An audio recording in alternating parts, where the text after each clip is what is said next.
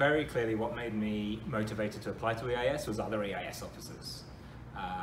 One who I worked with many overseas before I did EIS, and one said to me one day, "You should do EIS," to which I replied, "What's EIS?" And she told me, and then I realized that all these other people I was working with at CDC who were really great to work with, they knew their stuff so well, and they were able to be part of a team that brought the best out of everyone. I suddenly realized they'd all done EIS, and so I was like, I want to be in that gang. Okay, I would say go for it.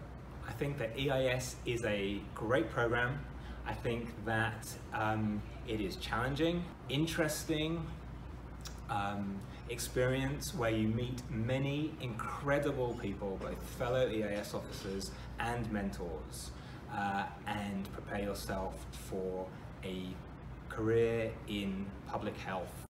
Okay, so I think to pick one word, it would be challenging. And I think the main challenges that you face is trying to use scientific approaches that will work in the real world, which is complicated, where there are lots of different personalities, where there are lots of different structures and different